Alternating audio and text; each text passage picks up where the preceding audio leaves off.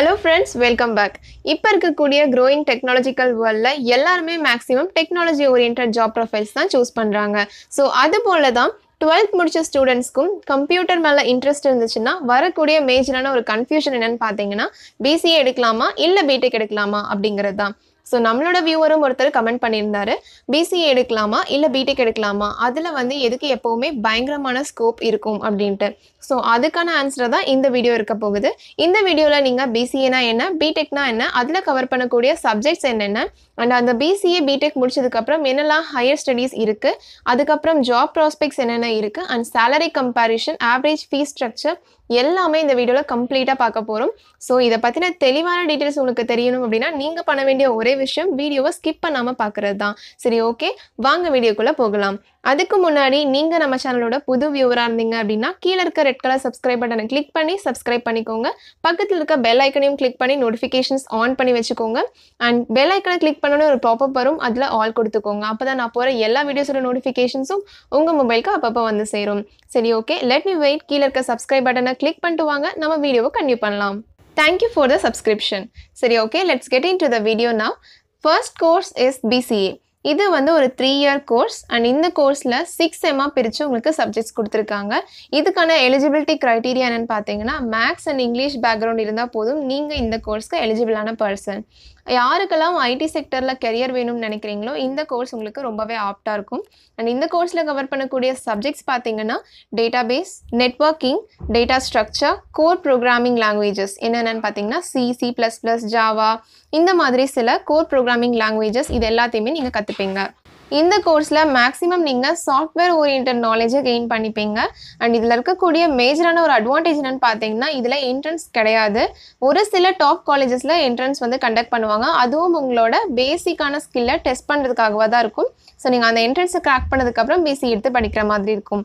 BCA முடிச்சதுக்கப்புறம் உங்களுக்கு both private and government sector ரெண்டுலேயுமே உங்களுக்கு ஜாப் ஆப்பர்ச்சுனிட்டிஸ் நிறையாவே இருக்குது.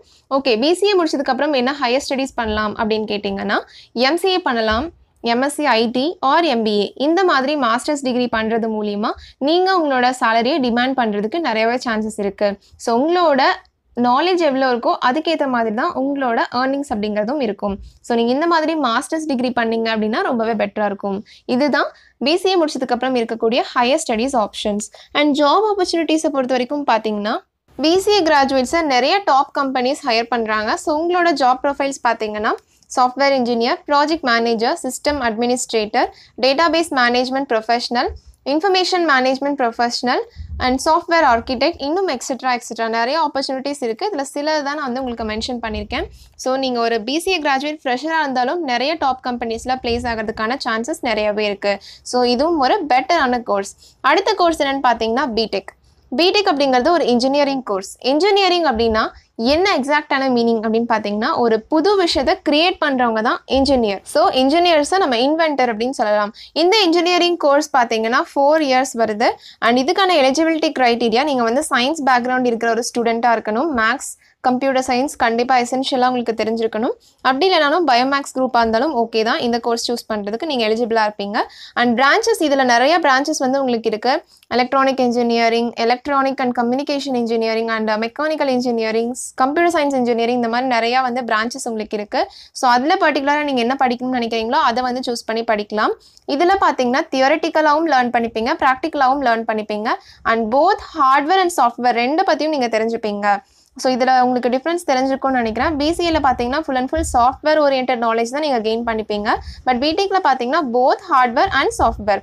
ஸோ இந்த கோர்ஸ்க்கு அப்புறம் உங்களுக்கு பெட்டரான ஜாப் ஆப்பர்ச்சுனிட்டிஸ் இருக்குது.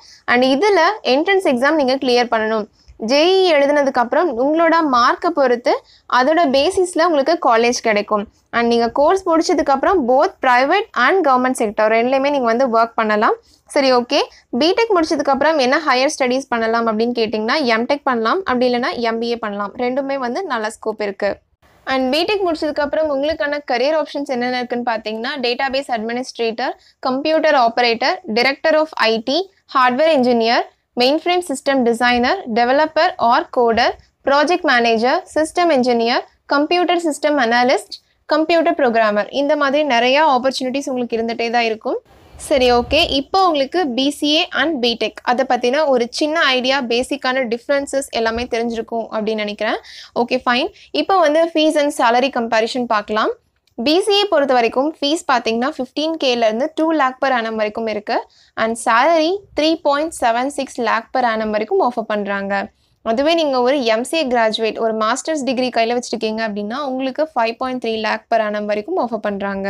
அண்ட் அடுத்து B.Tech பொறுத்த வரைக்கும் 40,500லேருந்து 1.5 lakh per annum வரைக்கும் ஃபீஸ் ஸ்ட்ரக்சர் இருக்கு.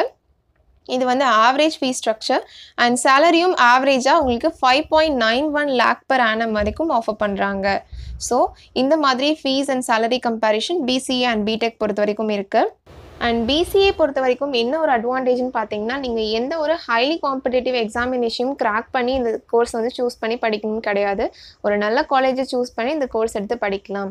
அண்ட் ஆல்சோ ஒரு இன்ஜினியரிங் கிராஜுவேட் ஃப்ரெஷராக வெளில வரும்போது 4 years முடிச்சுட்டு வெளில வரும்போது நீங்கள் 3 yearsலேயே இந்த டிகிரியை முடிச்சுட்டு 1 year எக்ஸ்பீரியன்ஸ்டு பர்சனாக இருப்பீங்க. ஸோ அதுவும் ஒரு பெரிய அட்வான்டேஜாக இருக்குது. அண்ட் B.Tech கம்பேர் பண்ணும்போது BCAவோட கோர்ஸ் ஃபீ கொஞ்சம் கம்மியாக தான் இருக்கும்.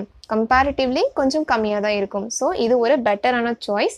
அண்ட் B.Tech பொறுத்த வரைக்கும் என்ன ஒரு அட்வான்டேஜ்னு பார்த்தீங்கன்னா, BCAல நீங்கள் சாஃப்ட்வேர் ஃபீல்ட் மட்டும்தான் லேர்ன் பண்ண முடியும். பட் B.Tech பொறுத்த வரைக்கும் நீங்கள் both software and hardware knowledge உங்களுக்கு இருக்கும்.